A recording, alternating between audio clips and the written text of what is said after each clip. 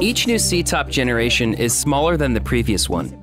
In order to accomplish this reduction in size, we need to pull out all the stops in the technology. This is how we increase the efficiency of our devices. Therefore, the main goal is to reduce the heat generated in the units.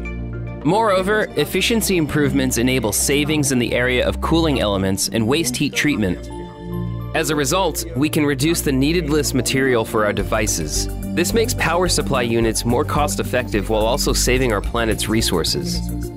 But SITOP is also efficient when it comes to engineering.